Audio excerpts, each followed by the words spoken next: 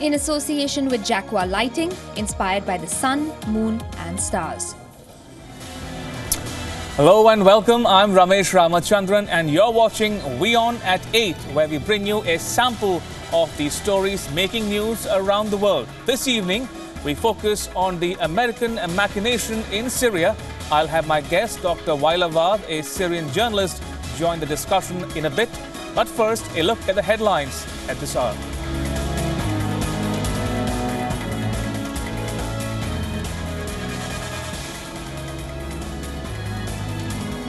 Pakistan slams India-US joint statement, says those supporting Kashmiris cannot be equated with terrorists, objects to the sale of military technology to India.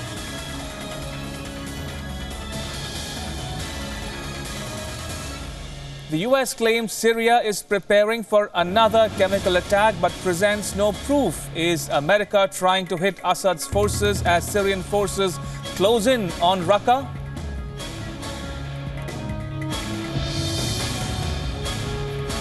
A police officer has dropped grenades from a helicopter on the Venezuelan Supreme Court. No injuries reported. President Nicolas Maduro condemns what he called an attack by terrorists attempting a coup.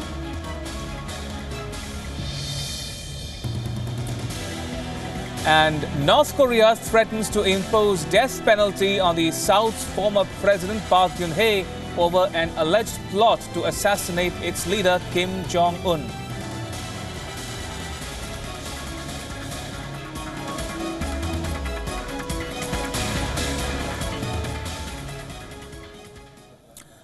Hello and welcome. Now, as Syrian ground forces close in on Raqqa, the de facto capital of Daesh, or the so-called Islamic State, the US and its allies have once again escalated matters by threatening Syria with consequences and warned President Bashar al-Assad and his benefactors, namely Russia and Iran, against a potential chemical attack.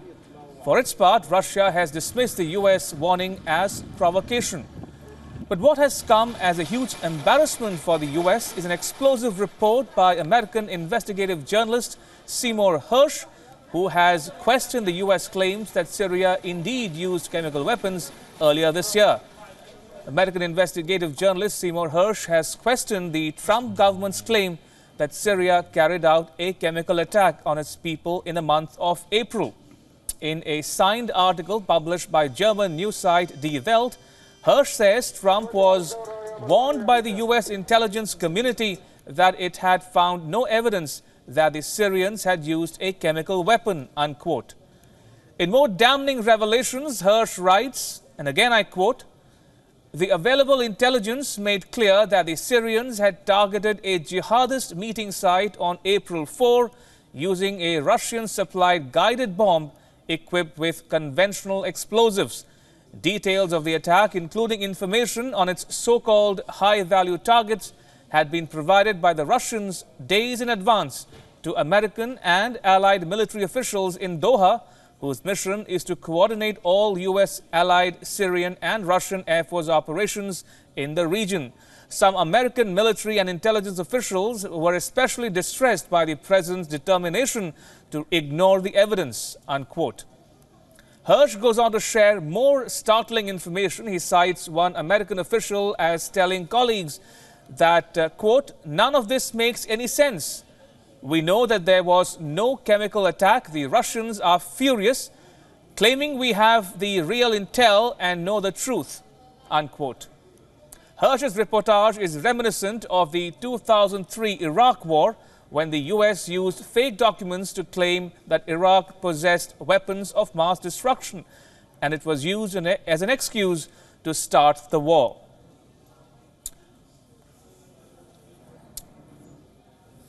All right, earlier I spoke to Syrian lawyer and research scholar Zain Abbas. Listen in. I have Zain Abbas with me, a lawyer, a Syrian lawyer and research scholar. Zain, I want to dive straight into this story we are following closely on WION. What do you make of the Seymour Hersh article in Die Welt news site? Does it nail America's lie? Well, basically, to be honestly speaking, today we always hear such accusations only during the time when the Syrian army is making more achievements and victories against ISIS and terrorist groups and recapturing lands which were under the control of these terrorist groups. So I think there is nothing new today from hearing such false accusations. But the questions that can be brought up here today is, what happened to the results of the last investigations that were made on the so-called chemical attack in Khan al-Asal and al-Ghouta? And the second question that I would like to ask here today is, why have they rejected our proposal to send an investigation committee and investigate the area where they claim that the regime has used such chemical weapons? Indeed, and the Hersh article goes on to dwell a little bit on the white helmets and the questionable nature of the activity. Now, we know that there was a very important video which went viral on the social media about a young boy called Umran Daknish, who was shown sitting in an ambulance with blood dripping from his face. And that video, with the benefit of hindsight, turns out to be a fake video, part of the white helmets propaganda. Now, what do we know about the white helmets and their questionable activities inside Syria? Well, if I would define today this organization, I would say it's an organization with a humanitarian form, but with a terrorist content. And the main purpose of this organization, which was created and funded by the state of Qatar, is to present false and fabricated materials to condemn the regime on humanitarian background. But so many videos have been leaked, and it has been proven that these groups are only present in the areas where, that are under the control of ISIS or other terrorist groups. So I don't think that today anyone would believe that this group is just for a humanitarian cause in Syria. Indeed, and from all accounts, it seems to be a case of America using the weapons of mass destruction, or chemical weapons for that matter, to use it as an excuse to bomb a country, in this case Syria. Do you think it is similar to the 2003 incident when America used fake documents and intelligence to start the Iraq war, as it were, in 2003? You think this is a repeat of the same event? Well, today we can't actually, or let's say no one can actually predict the future actions or policy of the United States, especially under the administration of Mr. Trump. But we don't trust their policy in the region. And I would like to say here that the scenario in Syria is completely different from the scenario of Iraq. First being that Syria has already gave up their chemical weapons in the year 2013 under the supervision of the United Nations. And second, I think our army or the country has already proved itself as strong during the war against terrorism, and especially when we have strong allies such as Russia and Iran in the region.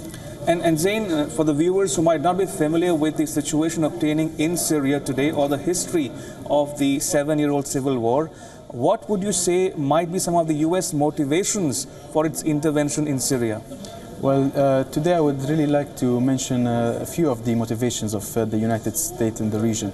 The first being is it aims to control and set up a military base in the borders between Syria and Iraq in order to block the cooperation line of Iran, Iraq, Syria and Lebanon.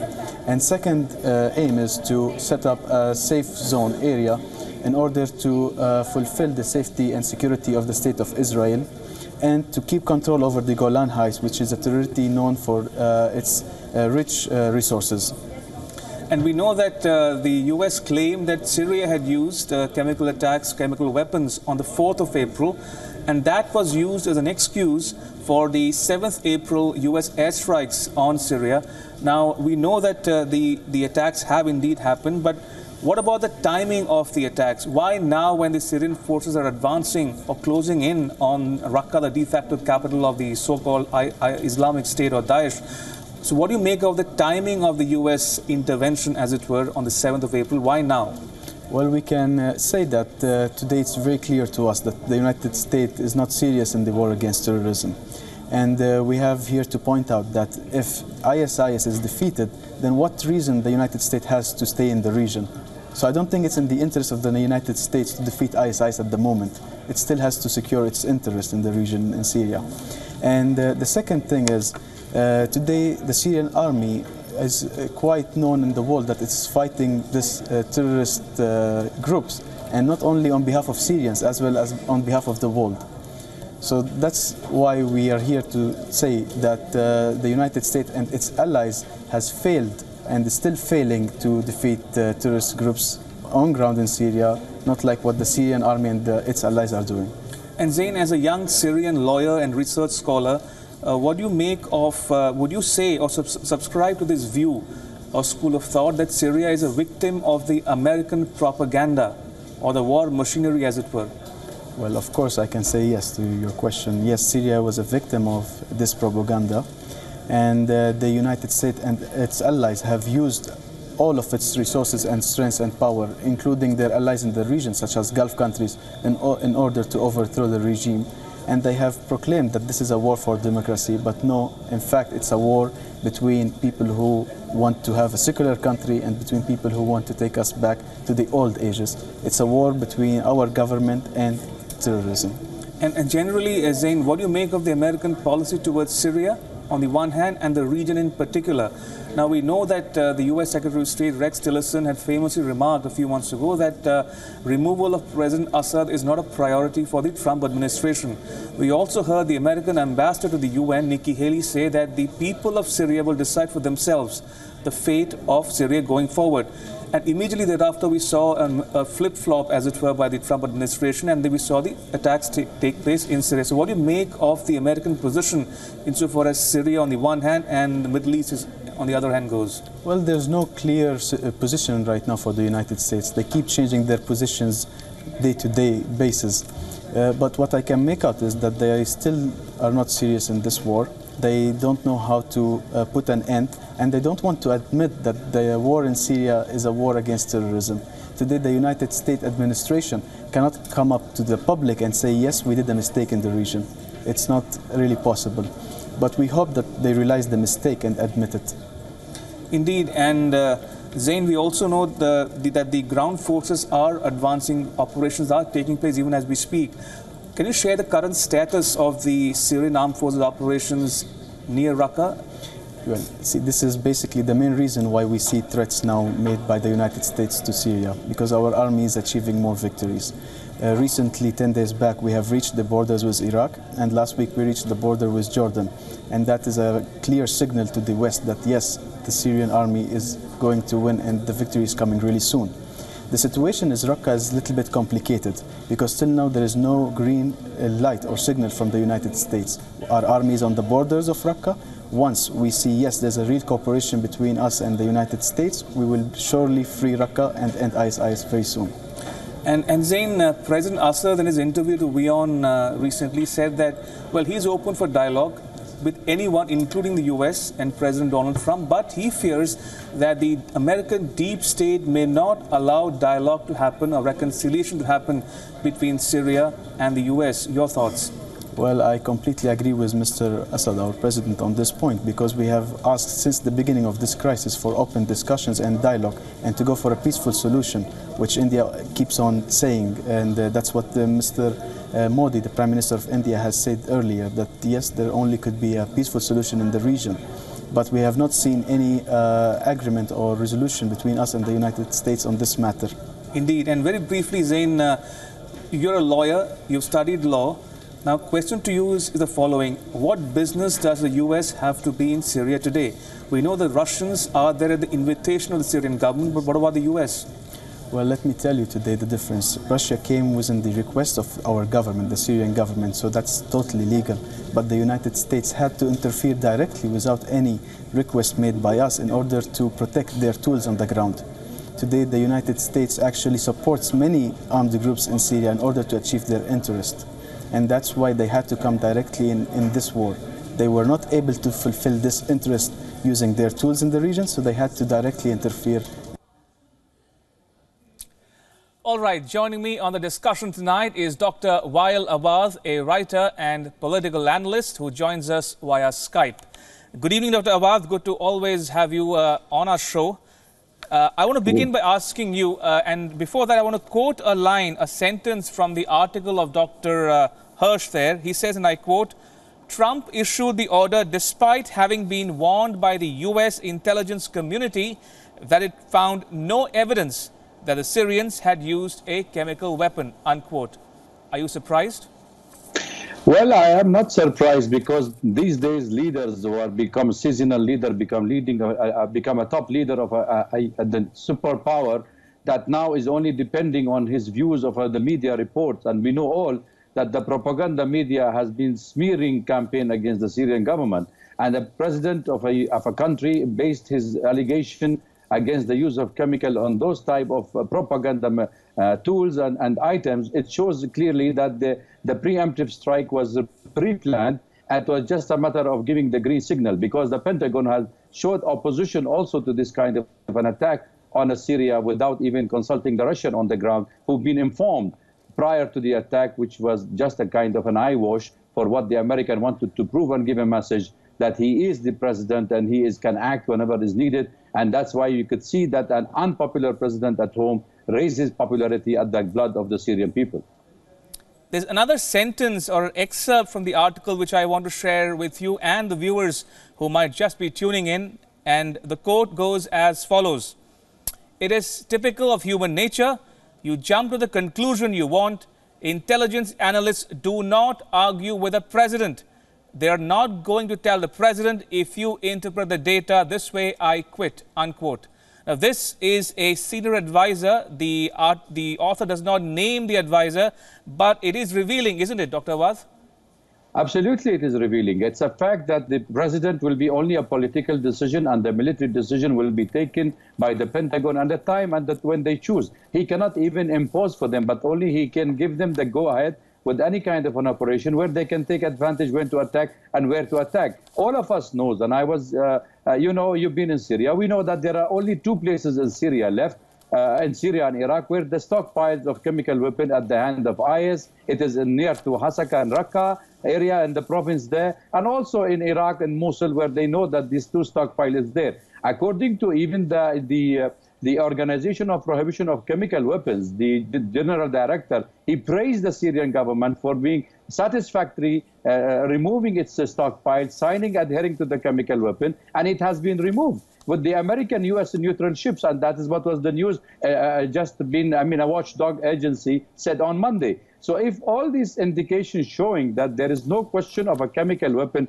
at the hand of a government who is winning traditionally the war on terrorism, why should they go for unconditional matter to invite, the anger and the attack from another country, retaliation? So therefore, you cannot keep on a preemptive kind of a strike. Actually, if you look what Mr. Trump has done, he's trying to preemptive what Seymour Hersh was saying on this report. And just the next day when this report has been taken by all the media, the United States and its administration there, accusing the Syrian government of preparing a chemical weapon. So what kind of intelligence input a president who is relying on a propaganda machines of the media in different parts of the world that he is basing his allegation? So I don't see this is it is just a matter of the American. They wanted to make a military bases in Syria. They wanted to shift their military bases from Incirlik and Turkey and bring it into Syria, because the future of the American plot in Syria is to disintegrate Syria. And we all know that they have discovered gas, they have discovered oil,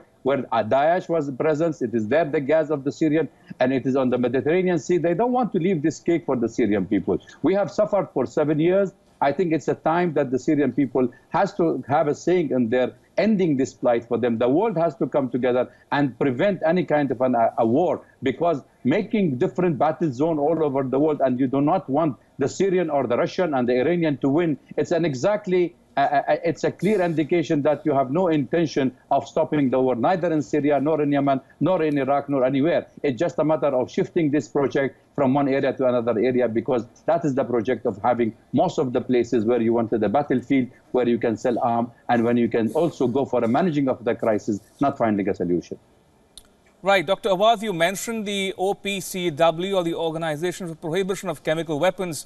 Now, isn't it also revealing that since 4th of April this year, when the alleged chemical attack took place, none of the international observers have taken care or the effort to investigate on the ground? Isn't it revealing, Dr. Awad? And Absolutely. this in spite of the fact that amazing. Syria has continuously and consistently invited them to come, visit, inspect the site. Absolutely right. You have said it rightly, because even when we asked the UN a special agency to come to Syria to investigate the Idlib attack in Khan Sheikhoun. They came to attack, and then there was a sudden attack in Damascus rural area, then urban area. And they said, now we investigate this. Why didn't we, if the Syrian government is inviting the international agency to come and investigate this kind of attack? And secondly, the whole sources of the information is from Idlib, from Khan Sheikhoun, was based on Daesh, Al-Qaeda, which is run by Al-Nusra. It is controlled by Al-Nusra. And who is the White Helmet, which is the MI6 baby, which they have spent $200 million on it to create it, and they are giving all the false flag. You said it in your beginning. I was listening to you in this report, and I've seen that we have reported this timelessly many times, that we have shown to the world that this is a fake news. No, it is insane for any president of a country who enjoyed the popularity of the people, survived 7 years of onslaught. He's able to face all this criticism and kill his own people. I mean, come on, he's a doctor. He understands the human being life, and he's for helping the people in Syria. I don't see any reason why to have demonized a president loved by his people, survived 7 years of onslaught despite all the efforts from 100 countries that to bring him down on a regime change policy followed by the U.S. and its ally. He was successfully standing on his own feet. So I think it's a matter, it's not the chemical weapon, the lies was false alarm was in Iraq the same. It is just a matter of a regime change policy, which they are still sticking to it. I know, Dr. Awad, that you referred to some possible motivations for the U.S. to be doing what it is in Syria. But besides that, do you think there could be a domestic component to all of it, in that President Trump wanted to come across as being more decisive than, say, his predecessor Obama?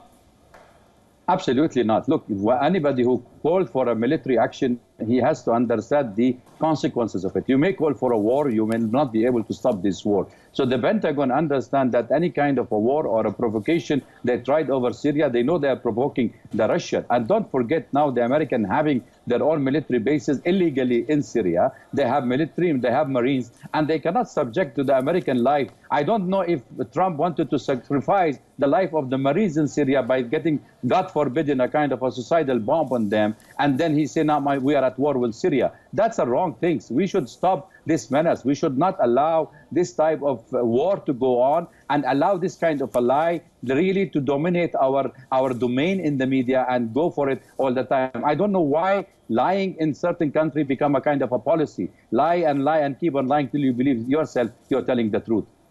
Dr. Awad, I want you to now focus a bit on President Assad himself. Now, we've seen a slew of videos of late showing him walking on the streets of Damascus without a security detail at hand. We also saw a video of him enter a family's home and interact with the members of that family. We also saw similar videos of him offering prayers on the occasion of Eid. Now, is President Assad on a PR overdrive here? What is he trying to tell the world? No, you see, he has been the man, the people man.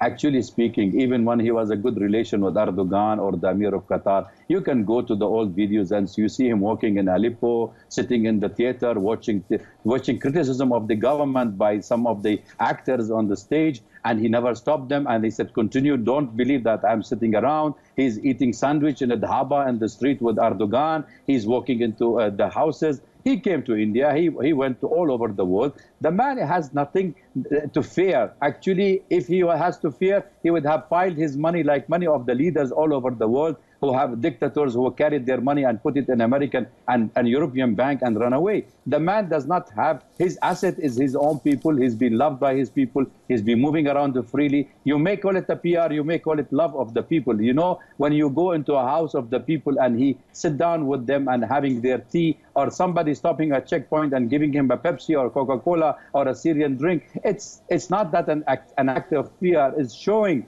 that he can reach to his own people, he can reach to the grassroots, and he's still loved. I don't know why he has to be dominated. I mean, they are making him as a devil, when really the CNN and the international media that time, 2010, elected him and selected him and his wife, the best couple in the world. Dr. Awad, and very quickly in conclusion, the UN calls it the biggest humanitarian crisis of our time. Who do you hold guilty for it? I hold guilty everybody guilty in this war. Everybody is responsible for the mess. We have lost more of our half of the population internally and externally displaced. We lost more than 500,000 of people. Everybody has the responsibility. And I think it's a collective measure for the international community to make sure that this war comes to an end. I think the Syrian people deserve to live in peace. Otherwise, the fight will continue between secularism and fundamentalism. And we will keep on fighting till we ensure that terrorism is over from our territory. I think the United States has to understand that they have failed in bringing Syria down to its knee. They have failed in removing the regime by force. Let the people decide the future of Syria. Let the ballot decide who should lead the Syrian people. Dr. Wailabad, thank you so much for your time and sharing your thoughts with me on that issue. All right, with that, it's a wrap on this bulletin, but news continues here on WION. You can catch all the latest updates on our social media, mobile and digital platforms. Thanks for watching. Bye-bye.